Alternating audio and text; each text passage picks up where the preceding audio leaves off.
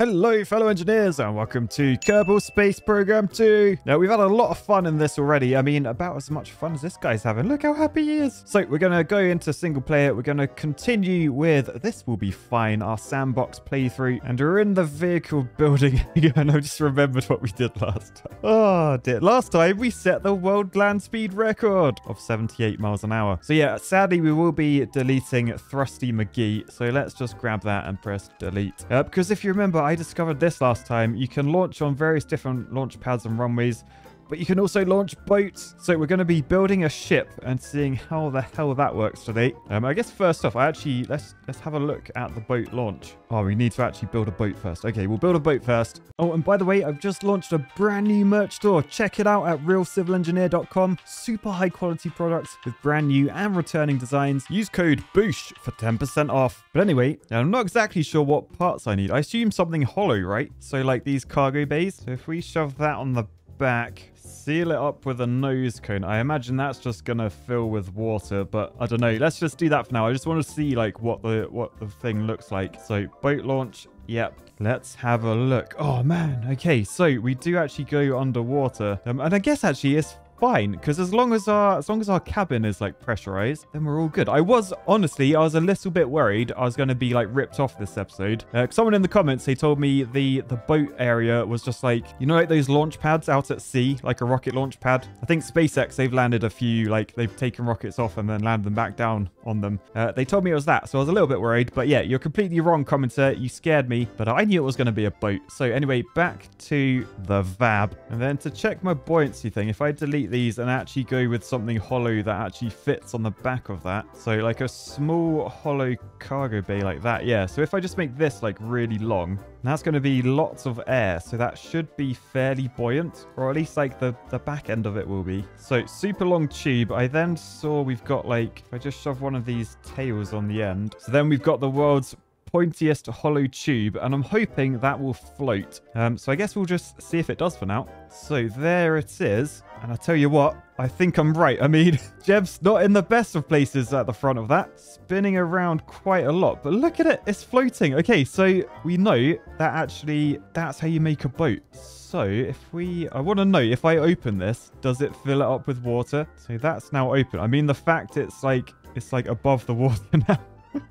Where's it going? No, don't crash into that. Right, okay. Like it won't sink at all. What if I open all of these? Okay, well that is 100% floating. Man, look how much space we have to build a ship as well. One more test before we get building properly. If I build these Methalox fuel tanks, my question is, will that float? Is this fuel less dense than water, meaning it will float, or is it more dense, meaning it will sink? I assume that's how this will work, right? It's just got to weigh less than the water. So there we go. Oh my goodness, what is it doing? What is it doing?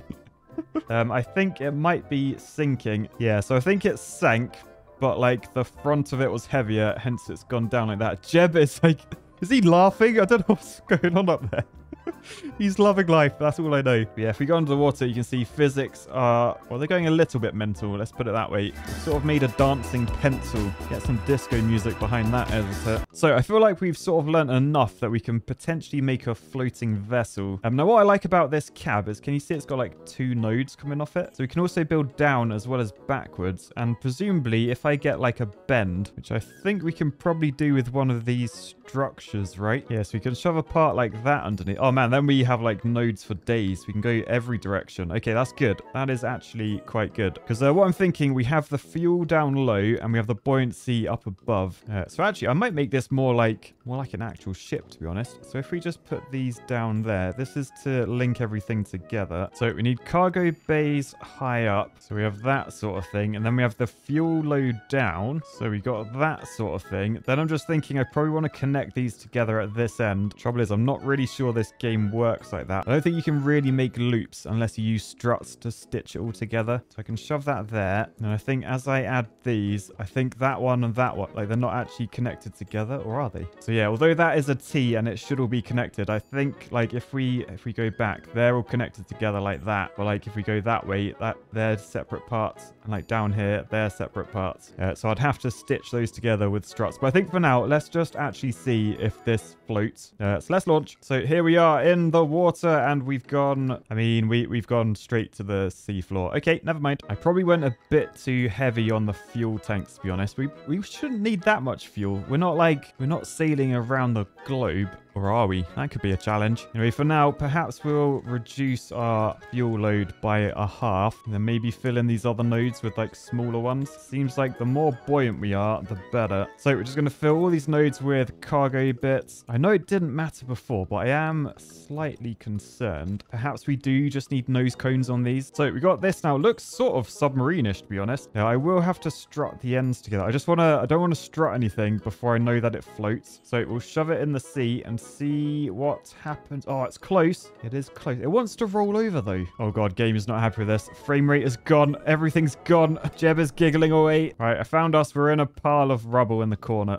Fine. Revert to the VAB. Now, what I'm thinking, we just go wider. So essentially copy everything under there over this way. Delete that arm. And then we should just be able to shove that on the side. There we go. And then do the same on this side. Right. So now we're much wider and we should be more buoyant and less likely to roll as well. We can always swap. We do have, remember, we got 3 fuel tanks down there. We could just swap them so we only have like 1 or 2. So here we go into the water. And we're so close to floating. So close, but we are definitely sinking. Fair enough. And sadly, the game crashed. So let's try again. Okay, I think the trouble is there's quite a lot of parts on this. So what I'm thinking, if I just go bigger instead, then I can use less parts, right? So this is the connector we used before. It weighs 1.5 tons. If I upgrade to a large one, it actually weighs less. I mean, it's pretty insane, but this boat is gonna be insane. I mean, let's not call it a boat either. It's a ship. So long, large cargo holds just how we like it at the UK Space Agency. I think I'll do 5. Oh my goodness, what has happened to that? Okay, let's not copy them. We'll do them all manually. And then for the front, perhaps cargo ramps like that. That looks way more boatish. Yeah, I like that. And as we know, if it looks boatish, it should probably act boatish. Now, what I'm thinking as well, actually, I'm trying to think of my aerodynamics or aquadynamic. No, what's it called? Anyway, it doesn't matter what it's called.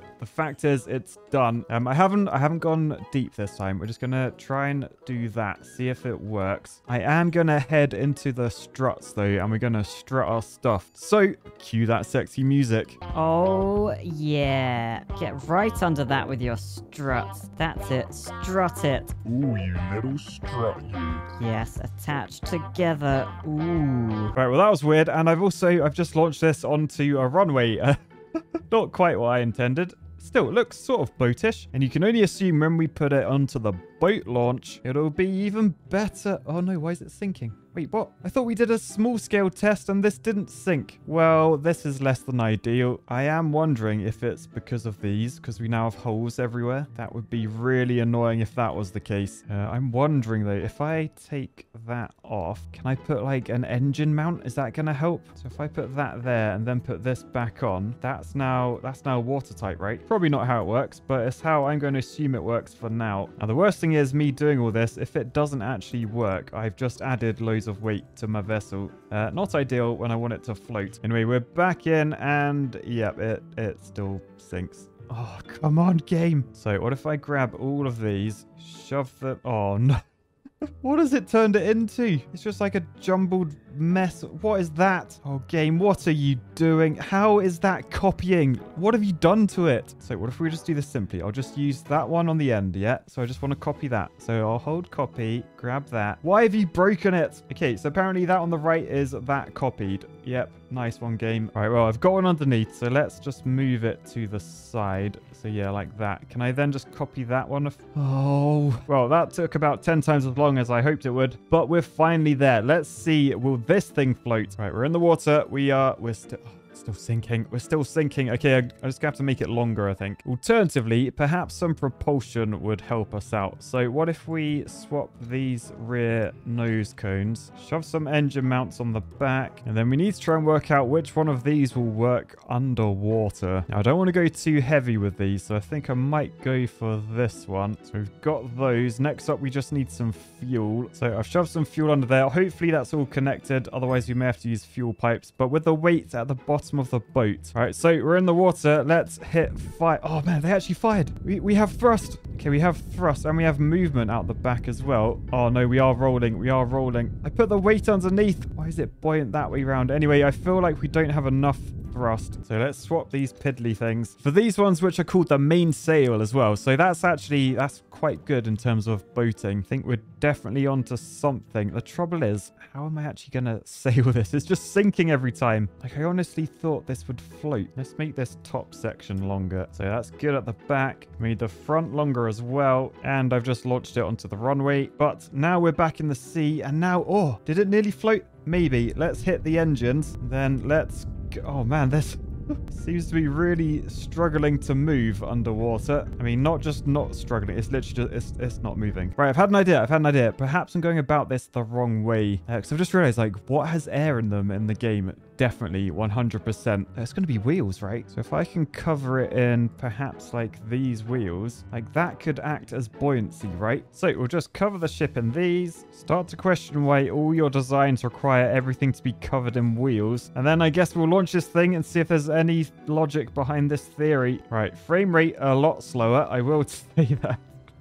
But, oh, are we floating? Or was it just... Oh, it's just slow. It's just slow frames, I think. We're still sinking. All right, well, starboard, launch the rudder. I'm sure that's a ship saying, right? So I just got off the blower with the UK Space Agency, which are my boss, of course. And they said, Matt, you're obviously struggling with boats. Why don't we try something a little bit more unusual? So I've had a little Google. I found there's something called an acranoplan, which is basically like a low-flying plane that sort of sticks to just above water. So I'm doing my best to recreate that. So what we need up the front, we need our engines. And I feel like these, oh yeah, they're pretty big. They might be okay though. So we've got 4 jet engines at the front. They sort of sit up there. We then need some like short stubby wings, but they need to be big. So yeah, I think that looks pretty good. Put it somewhere in the middle of our craft. And then these want to be sort of a little bit stubby. So they do want to be longer. So we'll make the span a bit bigger, but the tip needs to be pretty fat. So we then need a very, very big tail because then we have more wings on top of here. All right, so we end up with something like this. The trouble now, we don't actually have any fuel for these engines. So what I'm going to do, I'm going to put the center of mass on. And because of these engines, that's way at the front. So if I swap the back pieces and put fuel there instead, and you can see where our center of mass is compared to our center of lift. So if I just move the wings a bit, then I think we should be good. The only question is, will this thing sink before it even gets moving? Only one way to find out. Let's launch. Right, so unfortunately it's nighttime and we're not in the sea. How many times are we going to make that mistake? So let's see if we float and shock. I mean, oh my goodness. Okay. Not only did we sink, we also exploded. Man, I feel a little bit sorry for Jeb in there. That's got some movement on it, all right. All right, well, let's actually see on a runway, does it have the power to take off? I mean, it's trying. I could add some wheels. All right, so this time with wheels, we are at least moving. I guess I can go and try and land on water instead. But yeah, this thing, not meant to have wheels. It's meant to float. Doesn't float at all. Haven't quite worked out the old floating mechanism in this game yet. But yeah, let's try and take off. Oh, and we've done it. We've blooming done it. Right, I've tucked my landing gear away, so now we are just a plane right now. Now, this thing was designed to just cruise at low altitudes, literally meters above the water. So I guess that's what we'll try and do. I might actually turn the old speed down. All right, so there we go. We're landing in... Oh, we blew. Hey, Jeb's okay, though. I don't know where he is. He's apparently spinning quite viciously. He's actually loving life. Does it tell you his G-force? If we recover vessel... Oh, yeah, he experienced 76 Gs in that. Lovely. But yeah, in real life, these were used in like the late 80s, early 90s by the Soviet Union. I don't think their engines fell off as often as these ones seem to, though. What is going on? And yeah, it flew at 4 meters above the ground level because that gives you something called the ground effect, which basically means the vertices you see at the end of wings, they don't actually occur at that level. Yeah, because if you go too high, apparently all your engines fall off. Oh, and your front. Oh, and you explode into a fireball. But yeah, with the ground effect in play, these are like super efficient in terms of like the aerodynamics. Not necessarily the one I've built, but in real life at least. And they're not actually classed as aircraft. They're classed officially as a maritime ship. So technically, I've made a boat in Kerbal Space Program 2. What I would love to do though is sort of not just fly this realistically, but sort of land it on sea as well.